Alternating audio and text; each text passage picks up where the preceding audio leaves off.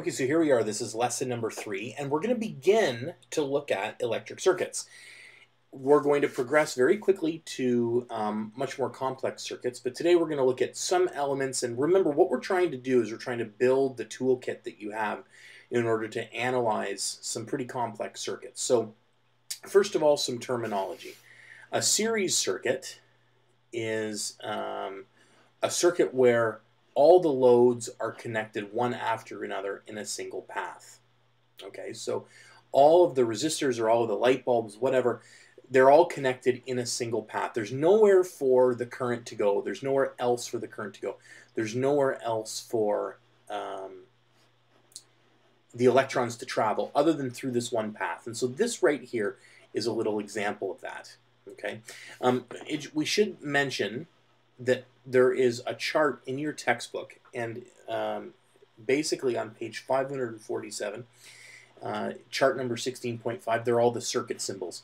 And when you look at that, you will see that this symbol right here is, of course, a cell or a battery, and this kind of zigzag line right here is a resistor. And there's little different symbols for motors, there's symbols for light bulbs, etc., etc., etc. Okay, a parallel circuit, as opposed to a series circuit, is a circuit where the loads are connected side by side. So there's more than one path for electrons to take. So this would be an example of a parallel circuit where we have the side-by-side configuration of these resistors, and electrons can travel here, and when they get to this junction or node, electrons have two different paths that they can take. They can go down here to this resistor, or they can carry on and come down here. And so what this means is that given a difference of path, this circuit and this circuit have different characteristics. And that's kind of what all this is about, because basically what we're going to do eventually is we're going to combine series circuits and parallel circuits, and we're going to put them into combination with each other. In order to help explain how current flows in any circuit, Kirchhoff studied the ways that all of these different parameters behave. And so he published these things called Kirchhoff's laws, and there's two of them, and we're going to look at them now. So Kirchhoff's current law states that current into a junction equals current out of a junction. Okay, so any current that flows into one part of a circuit has to equal the current coming out. This is like the conservation of current. You can't create electrons. They can't appear out of nowhere. They can't vanish into nothing. The number of electrons that flow into one part have to equal the number of electrons or the current that flows out. Okay? Kirchhoff's voltage law says that the total of all voltage increases in a circuit has to equal the total of all voltage decreases in a circuit. So if there's 12 volts available to be used in a circuit because of a 12-volt battery, that voltage will all be used by whatever happens to be in that closed loop. Okay, whatever happens to be in that closed loop of that circuit or that part of the circuit will be used up. There's no saving voltage for a rainy day. It's all used in the circuit. So let's look at these things graphically so that we can kind of understand. Here's a section of a circuit, and I've got current 1 flowing into this node, current 2 flowing in, and current 3 flowing in, and then I've got some total current flowing out.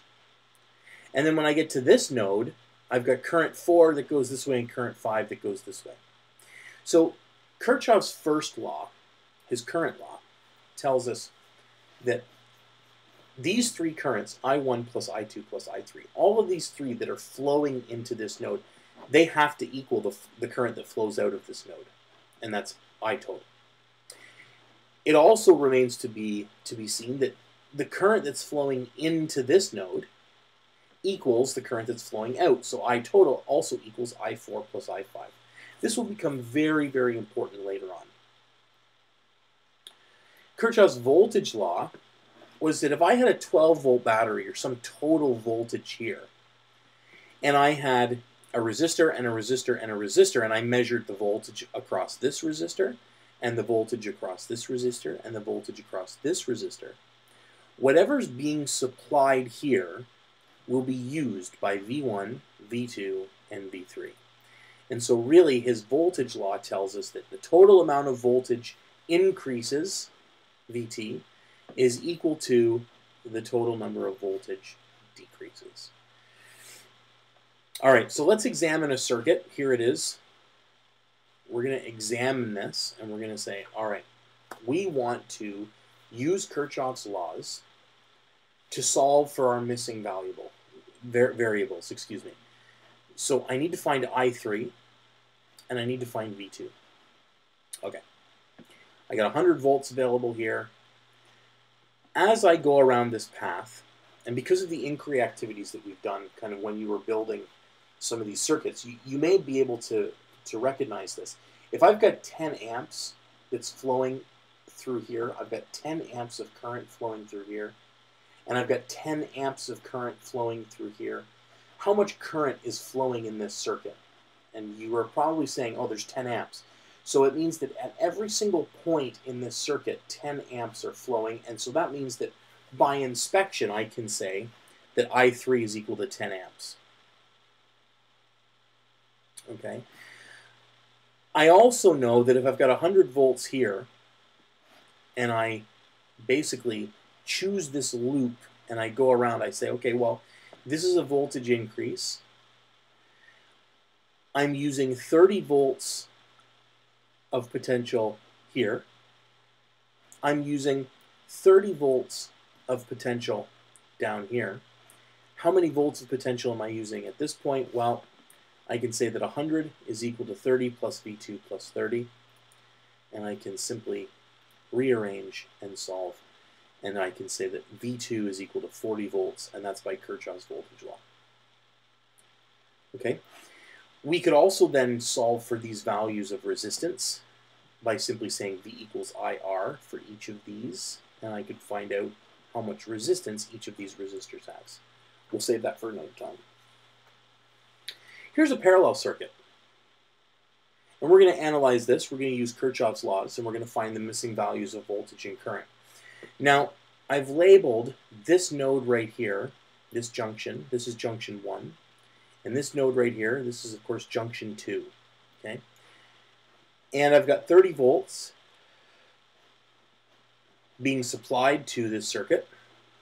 So let's look initially at node 1. And I know that I have 9 amps that flows into this circuit. And I've got 3 amps that flow out of this circuit, out of this node. Well, it means that there's a certain number of amps that are going along this portion. So I have 9 amps that flow into node 1. And I see here, oh, this is 3 amps that's running through it. So I have 3 amps of current that are leaving this node, coming down to this resistor. So how many amps do I have left over that are leaving the node, going to this whole section of the circuit?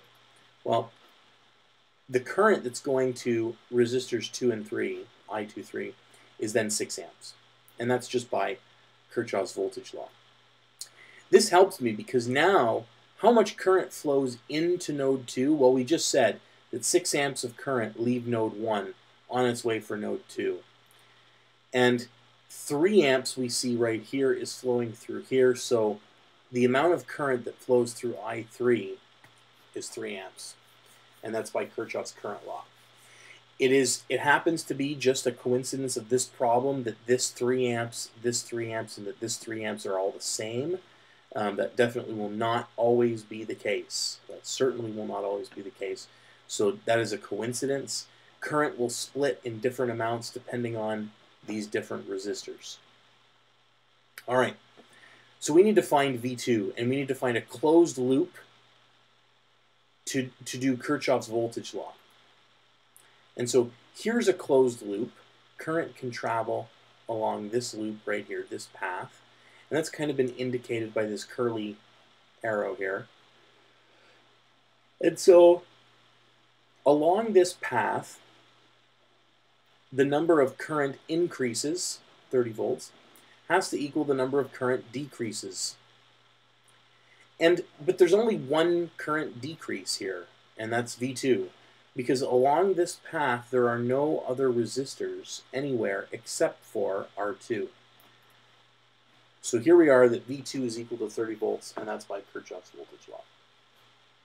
So that's a quick example of how to analyze some of these circuits. We will spend a lot more time in class working with some of these. But let's turn our attention to looking at resistors in series and parallel, because this is very often another way that we can help to analyze a circuit. We can find the total resistance in a circuit by using Kirchhoff's laws to simplify. Resistors in series. Okay, so if I have a whole bunch of resistors that are side by side, just like this, I can find an equivalent resistance, RT, of all of these resistors side by adding up the value of those resistors. Okay, so the total resistance that's represented, the equivalent total resistance of these, is the resistance R1 plus R2 plus R3 plus R4 plus R5. For resistors in parallel, which looks a little bit different, anytime you have something that looks like this,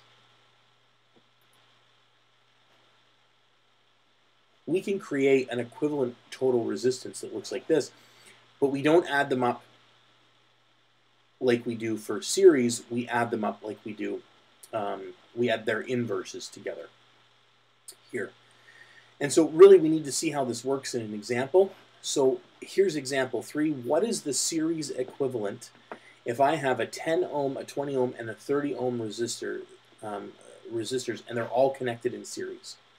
Well, I know that the equivalent resistance of these things is 10 plus 20 plus 30, so the total equivalent resistance is 60 ohms. Okay, and so basically what this would look like is, okay, here's my circuit diagram. I've got a 10 ohm, a 20 ohm, and a 30 ohm resistor, and they're all connected in series like this. And what I can do is I can simplify this circuit so that it basically just looks like one overall total equivalent resistance. And this would help me, especially if I knew the voltage, this would help me find the current that's going through this. Okay, so what's the parallel equivalent resistance of a 25 ohm, a 40 ohm, and a 10 ohm resistor in parallel? And so here we need to add their inverses. So I've got 1 over the equivalent resistance is equal to 1 over R1 plus 1 over R2 plus 1 over R3. And we substitute these values in here.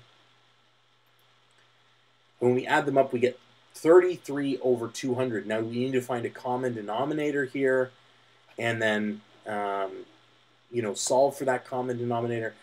If you happen to have a calculator that works fractions, this is really, really handy.